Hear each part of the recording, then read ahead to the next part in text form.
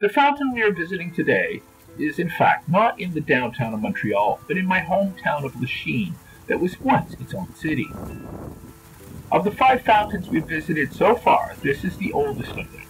In the autumn of 1975, the city of Lachine commissioned one of their native sons, GIlles-Pierre Dubois, to create a sculpture at the price of 55,000 Canadian dollars. In today's value, that would be about 303,000 Canadian dollars.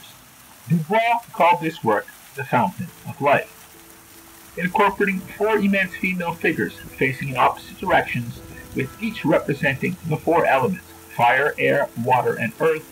It was inaugurated on June 24, 1977, a year after the city of Lachine had celebrated its 300th anniversary. These 4 elements call back to the first fountain we visited, and is very similar in name. Riopel's work was called the Tower of Life. I've seen a number of references to Dubois being influenced by Jung, and this does seem to play out in this work.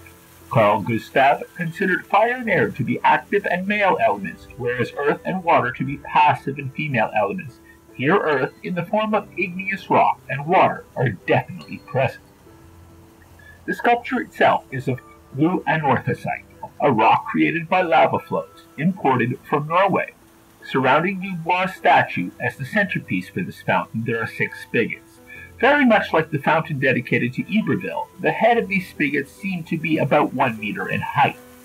The circular basin is about 3 meters in diameter and includes the spigots, though I was uncertain if the fountain included a lighting element.